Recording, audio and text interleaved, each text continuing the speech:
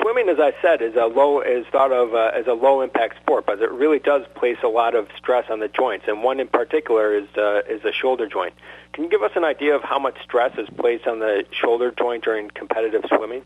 Yeah, the problem with the stress of the swimmers is not the absolute load, but how many times it's placed within a period of time. You take baseball players; they have a lot of load. They throw 100 to 125 times per outing.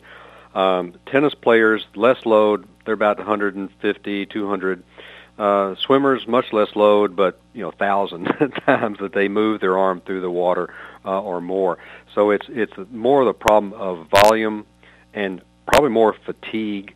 And the other thing is that they can't use their whole body the way the baseball players and tennis players do, because they can't push off of the ground as well. So they have to generate the force to move their arm from their trunk and from their hips rather than from their legs. So it's a much harder way to generate force, and you have to do it very many more times.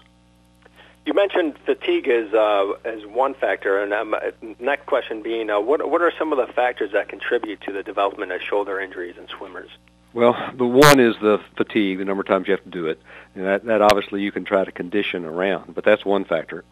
Probably the two other most important factors is that to be a good swimmer, you have to have very loose joints to get your arm through all those motions, and there's a real trade-off between how you got to go enough looseness to do the swimming stroke, but not so loose that the joint becomes unstable, and there's a very fine line.